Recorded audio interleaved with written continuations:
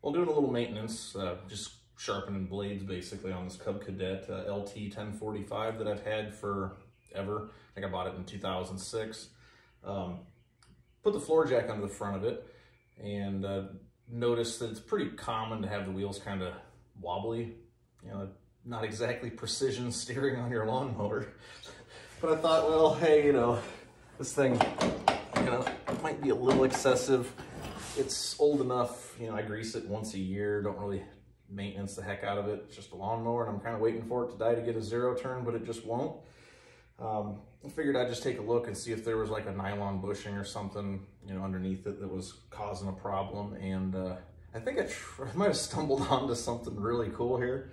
I already took the one side apart to do some measuring just to see if it was a part missing. I looked through the factory manuals for it and stuff and couldn't find anything on their parts diagram of bushing or anything like that to keep just metal from metal contact, which I'll show you in a minute. But I did stumble across, I think, what's going to be pretty slick to keep this thing from eating itself, and also should help with the actual steering of it. So let me show you what I have. It's very, very simple to pull these things apart. I think maybe some mowers actually have like a castle nut on top.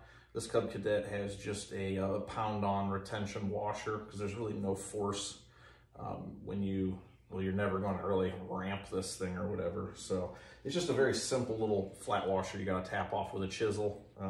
Take you a couple minutes to get it apart, and I think we might be onto something pretty neat for the old Cubby here. So I'll kind of show you what I was looking at, the play in it, and I was thinking something was missing here, and it's all just greasy. This is the side I haven't popped apart yet. Let's see if I can do that. So your cap pops right off, and this one just has a little retention washer or whatever you want to call it. Let me see if I can clean that up just a touch. And that's all there is. Your pry bar underneath it gets it wiggling up. And then I stuck a pry bar down underneath this lower section to put tension on this, and just use a little chisel to pop it up. And then you're left with, this pretty much is it. Very simple configuration we got going here. Obviously, I started noticing there's a bunch of wear down at the bottom on the back side. So this thing's just rubbing against the bottom of the socket that it's in. So I started looking around for a couple poly bushings or something of this diameter. And then I remembered from rebuilding a steering column a while back that I ran across a whole bunch of different flat needle bearings. And this kit come off eBay. I'll flash a picture of everything here in just a second so you can get part numbers. But for both sides, you get 2 bearings, 4 washers, and it just so happens that fits pretty darn snug onto that stem. Well, anytime you really reduce any kind of wear, it's going to last longer, but it's also going to steer easier. Not that it's a horrible job to steer this anyways, but I like to mow straight lines, so I'm turning a bajillion times in my yard. So what I'm going to do is go ahead and grease this up, try to pack as much as I can. Pack all this up. I'm going to re-grease the whole shaft, re-grease this assembly, and then take this, and hopefully this is reusable. This is just a very simple locking mechanism to lock the shaft down like I showed you on the other side. And get her greased up and take her for a spin and see if it makes any difference. Getting that kind of wear, I'm guessing that's probably quite a bit of the struggle turning it back and forth easily, especially low speed. So we'll see if it works.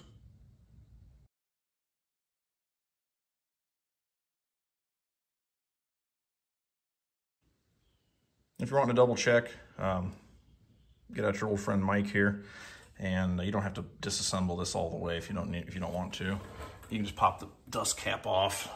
If you look at this side, measure the top of the stem. It's about 19 millimeter. And closest I could find, I'm pretty sure this is right at 20 millimeter. Yeah. So that was about as close as I could get for actual fitting it properly. Definitely gonna work. But just a little trick I figured I'd throw you in on so you didn't take time to pop this loose and then go, oh, I gotta put it back together or wait 2 days for Amazon to deliver it. I'll try to catch as much of this as possible. It's pretty straightforward, but I really like this red and tacky from Lucas. It's pretty hard to beat this stuff. I do all my wheel bearings and stuff like that.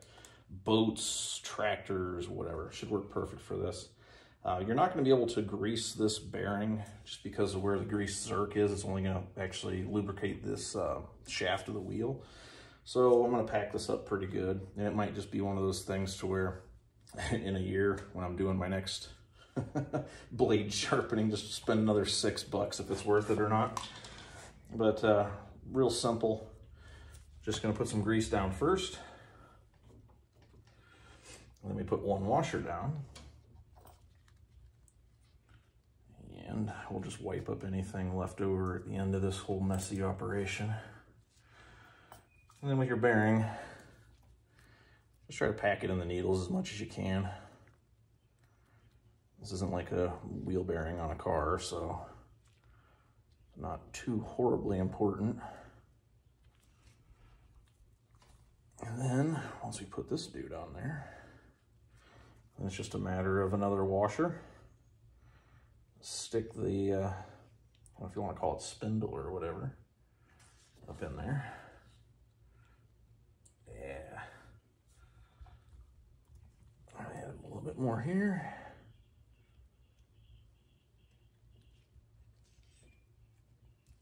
Nice. Might as well add a little while you got her open. Just wipe it all down with a rag, nothing real crazy. And what I'm going to do is I'm going to go ahead and put this spindle in and just lower it down from the floor jack.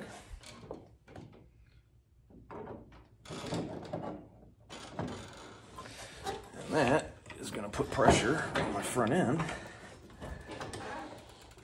and hopefully allow me to put this little tension nut back on there.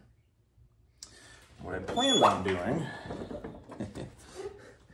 is take your little washer, set her up on top of that bad boy, and I found that a 21mm deep is the same size as this washer, but allows the shaft to go through. So as soon as I can find my stinking hammer,